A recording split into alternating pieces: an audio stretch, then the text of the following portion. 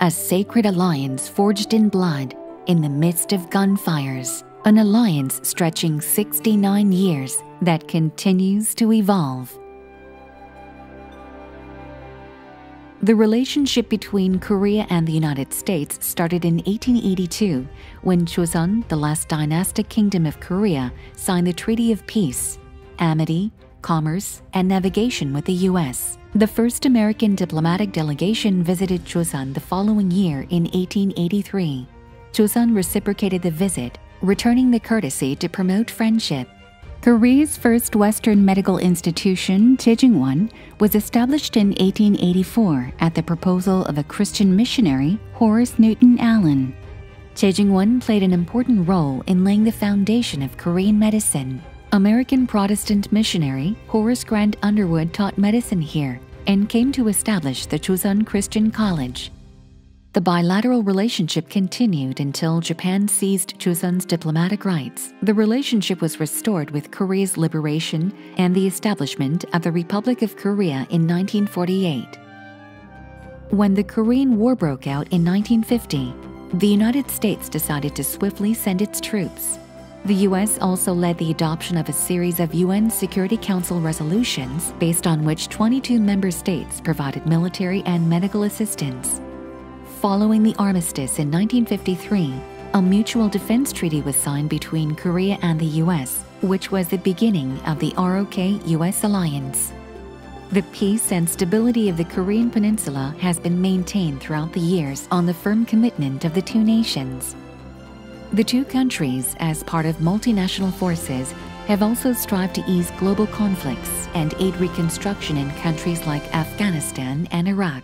Economic assistance from the U.S. provided the foundation for Korea's economic growth after the Korean War, and bilateral economic relations continued to deepen in tandem with Korea's modernization efforts.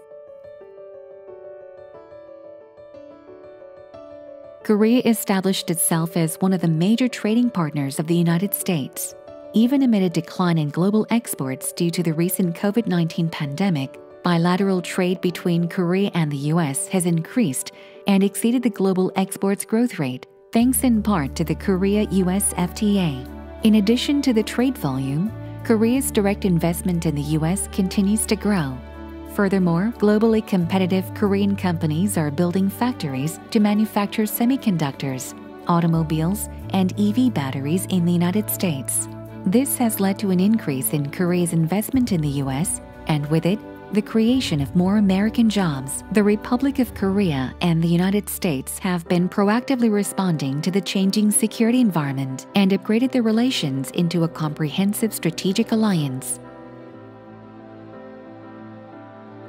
The ROK-U.S. alliance has proved its strength amid global crises. Korea swiftly provided 2 million facial masks to the U.S. during the early days of the pandemic and facilitated U.S. procurement of diagnostic kits and essential medical equipment. The U.S. also provided 1.41 million doses of vaccines to Korea in consideration of the close alliance relationship. These efforts led to the establishment of the Chorus Global Vaccine Partnership, combining America's technology with Korea's manufacturing prowess. Over the past decade, Korea invited U.S. Peace Corps service members back to Korea who had engaged in educational and health activities while they were serving in Korea in the past. When such visits had to be canceled due to COVID-19, the Korea Foundation sent COVID-19 survival box to the Peace Corps members as an expression of our appreciation and friendship. The ROK-U.S. alliance is developing into a more future-oriented partnership, focusing on cooperation in areas such as energy, space, climate change, and health. The two countries revised their nuclear agreement in 2015 and established a high-level bilateral commission on nuclear energy. In 2016, an agreement on space cooperation was signed to promote cooperation in the field of private space exploration.